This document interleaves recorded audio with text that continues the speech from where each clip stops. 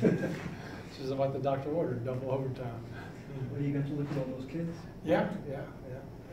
You know, it was a good game for us in the sense of, I think we were tired, we were running in mud, and now we'll take a day or off or so, and then and get back at it. So it's good just to get it out of their system, get them going, get them hopefully back in tune on Tuesday. Anything stand out with the younger guys? You know, I thought Tyler and Ennis played well until he got tired. And I thought, you know, Sam came in, gave us a lot of energy, played really well early. So did Montrez. I thought this was Clint Capella's best game. Just his activity is, so that's good. He was having some issues with his Achilles, and it looks like he's healthy, so that's a very positive. I think that's about it. Probably missing somebody, but you know, Kyle come in, he scores. That's what he does. You mentioned Clint, and you were talking before the game about the three centers. Right. You envision playing all three? Well, you know, probably not on a normal game. It depends on how Nene feels. But there'll be times when we'll need him for 5 minutes here, 10 minutes there. Foul trouble. If Nene back-to-back say he can't go one time, he'll get plenty of run. When the offense was really bogged down early, you started running some things through Nene at the elbow. Right. Does that make him valuable as a starter, or more when James is not in the game?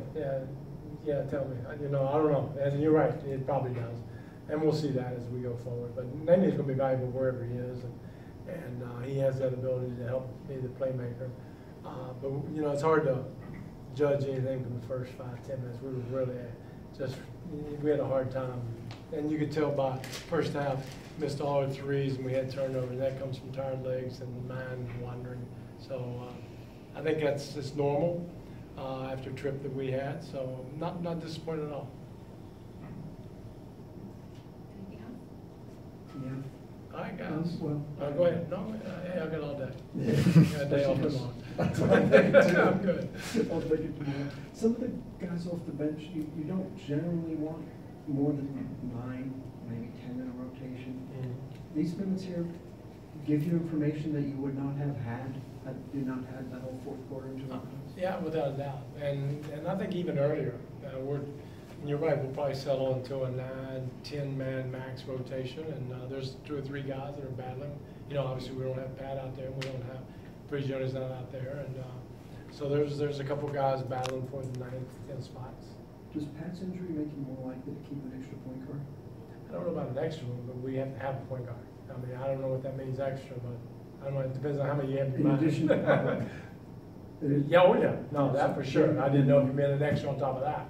But no, we have to have one more. So that'll be in our plans, yes. All right, guys. All right. Thank you. Thanks.